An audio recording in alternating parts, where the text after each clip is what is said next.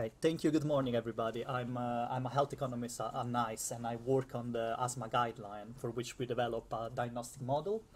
And for reason you will see, it's a model developed in R, which is not usually the software we use. So there was a lot to learn and a lot of advantages and challenges that I would like to share with you today.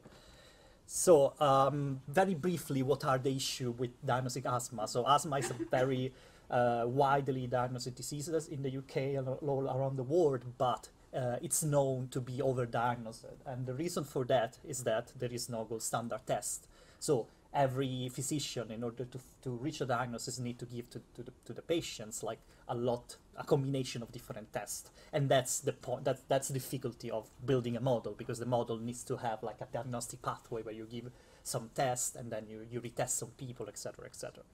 In 2017, NICE published a recommendation where a diagnostic algorithm was recommended, and this came from a cost-effective analysis that was done at that time. However, it was reported that this was poorly implemented, mostly because the recommendation that the algorithm was found to be a little bit too rigid, not really flexible, and there were some tests recommending that this algorithm that were not available, and therefore it was poorly implemented. Therefore, for the update that we did, which is currently in consultation, we tried to make an economic analysis that could somehow be more, could find algorithms that were somehow more flexible and easy to implement. And that's one of the reasons we chose to use R. There are two main reasons actually we used to choose R. One is technical, and the other is more about structure. So the first one is the issue of conditional dependency, which is basically the fact that the test represent the correlation between test results, and the fact represent the fact that some tests will agree with each other and therefore will not be very useful to be given to the same person.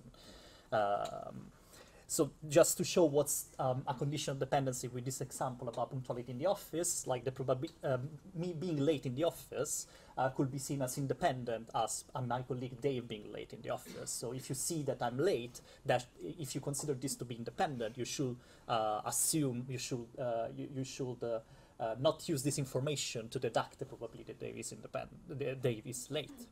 However, if we both commute by train, and if there is a train strike, then suddenly these probabilities, these events are not independent anymore, because if I'm late, could be because of train strike. In that case, you will know that they will be late as well. So the probability will change. The conditional probability that they is late will change. And the same works for test of asthma. If we have, or for any other kind of disease, if you have two tests, you could consider them to be independent.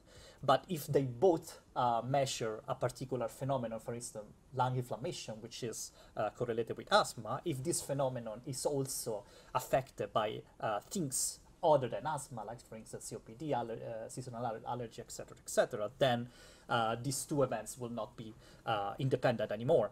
And by contrast, if we have another test that measures something else that is correlated with asthma, but not with the confounding factors that I mentioned before, then it will be more likely that this test is independent and therefore more useful to be given in a sequence.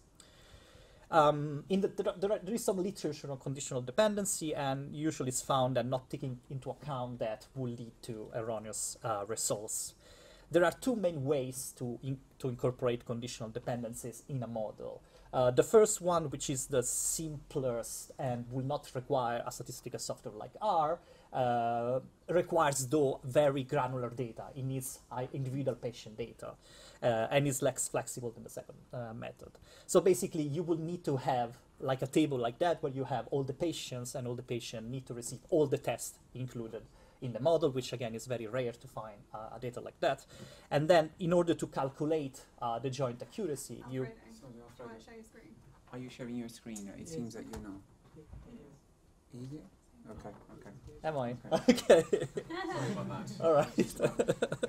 I thought I had to start from the beginning again. So basically, the first method is to requires this granular data. So you will need to have basically a table like that, where you have all the tests and all the patients, and all the patients need to receive the test, and you need to have information also whether they have asthma or not. And the way you can calculate joint accuracy here It's basically each step. For instance, this is an example for a diagnostic strategy where you give test 1 to everybody and then test 2 only to those who test negative.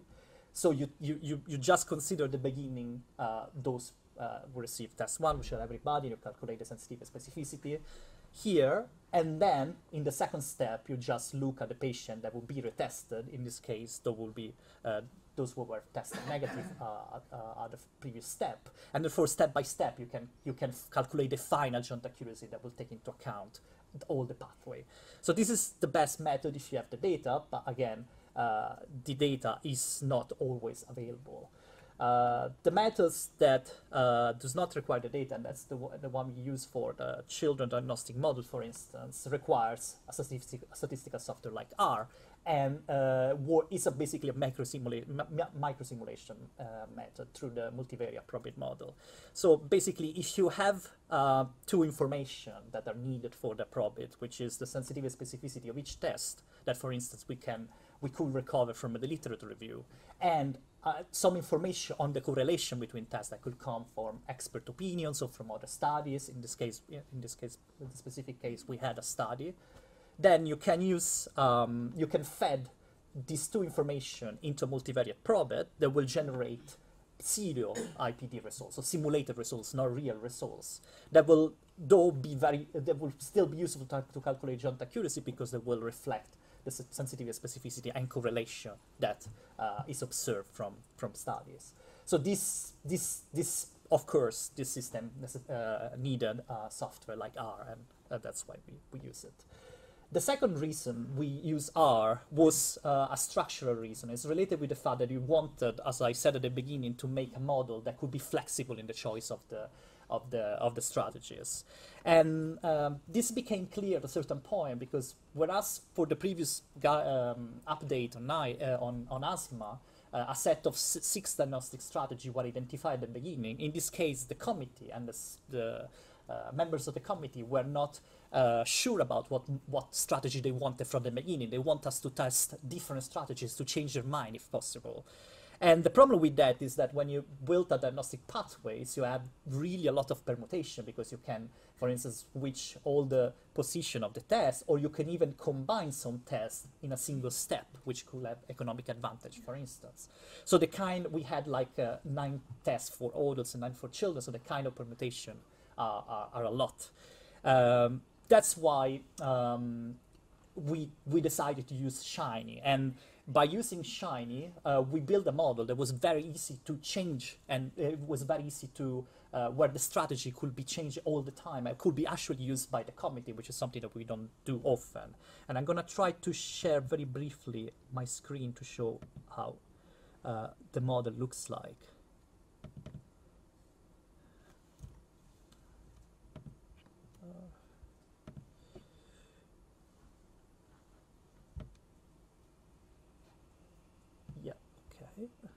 No.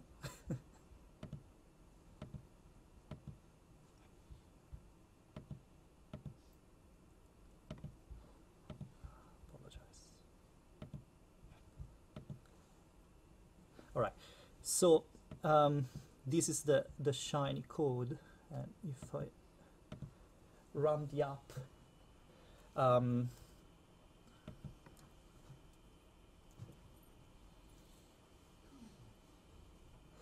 so these are general information about the model. These are now published for the stakeholders for consultation, so they're useful for people who will review the model during the consultation.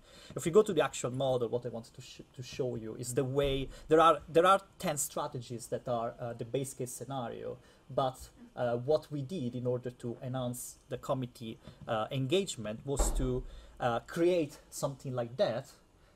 Which is basically a tool for you to create your own diagnostic strategy. So here, for instance, you see all the steps of a potential diagnostic algorithm, and then at each step you decide which kind of test you want people to receive. For instance, I can say that I want to give BDR as the first test, and then retest with FeNO, those who are negative to BDR, and then I can save this.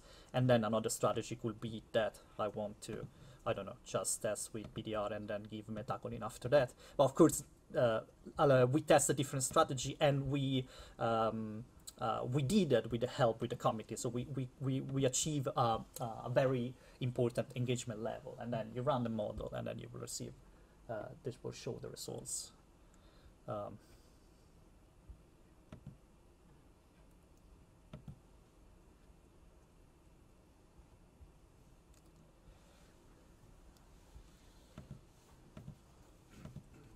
Yeah, in a second. So then you will see like the strategy you selected, the two that we defined before, and then of course you will have all the results in terms of cost effectiveness, accuracy, etc., etc. Okay, I'm gonna go back to the slide now.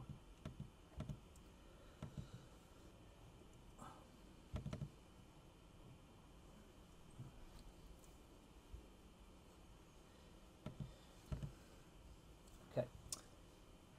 So, of course, we encounter some challenges, and I classify this challenge in two categories. The first is what I call the the limits of self-learning, and this is because we are all economists by training, and we haven't used R extensively before. Definitely not to build a complex model like that. So we found issue, particularly in the fact that we couldn't receive much feedback during the developing.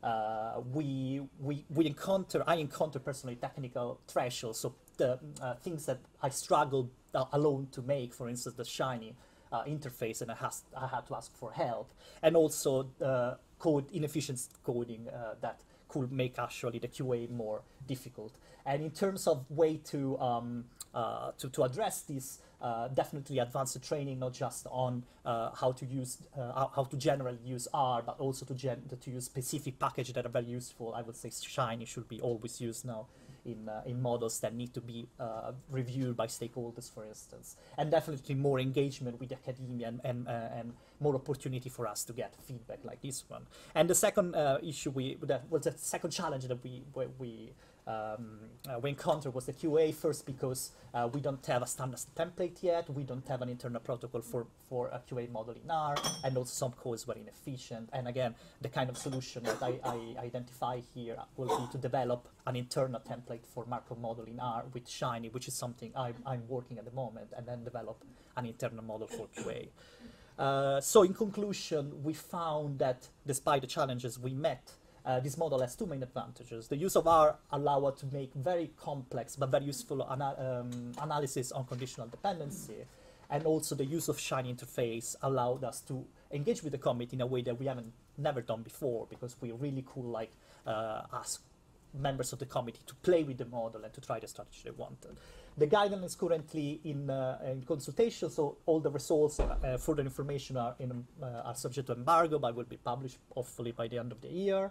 However, we can say that that the use of Shiny made so that strategy that probably we couldn't have thought before developing the model were actually in the final report. So I would say that the use of Shiny and the more engagement we have with the committee made us identify potentially cost-effective strategies that we hadn't imagined when we started developing of the model. And yeah, that's the end of my presentation. Thank you very much.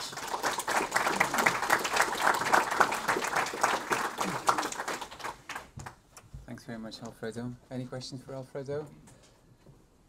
Yeah, go ahead. I've definitely been there with the spaghetti cone. I feel your pain. What do you think would help with that? So the question is about the code being quite long and spaghetti, as Alfredo put it. So how did Alfredo dealt with that issue? So I think it's inevitable the first time you develop a model, because you don't really have, I guess, a structure in mind. I found, for instance, now that I'm developing the template, I achieved to cut a lot of what I did before. So already my current project is much better from that point of view. I will say experience and feedback. We got the model reviewed by the University of Bristol, and we received a lot of very useful feedback there.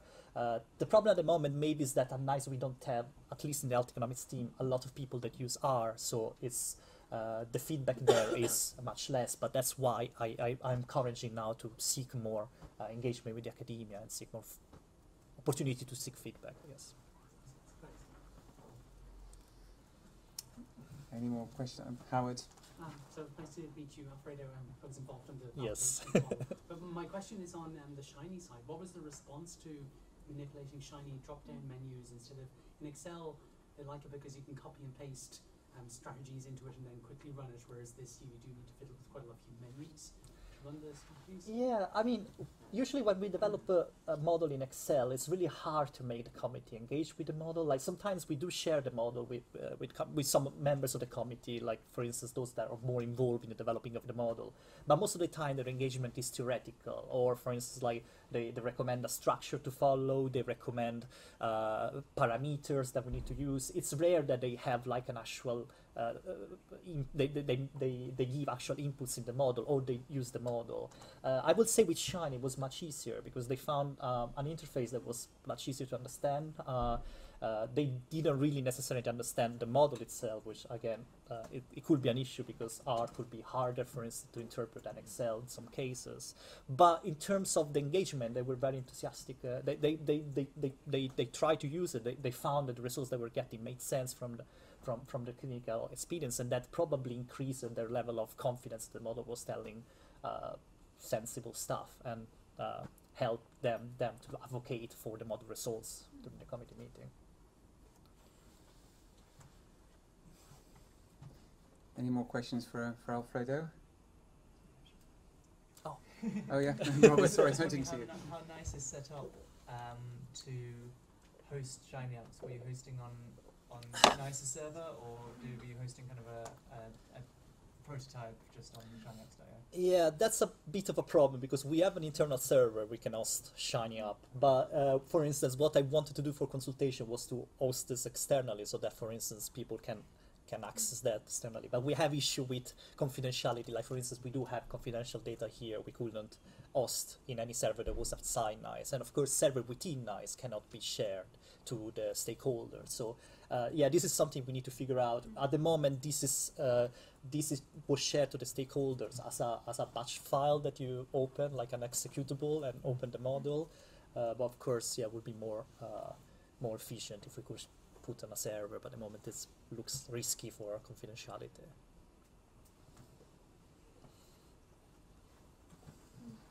Brilliant. Thank you. Thank you very again, much. Alfredo, for Thank you. your work on this presentation.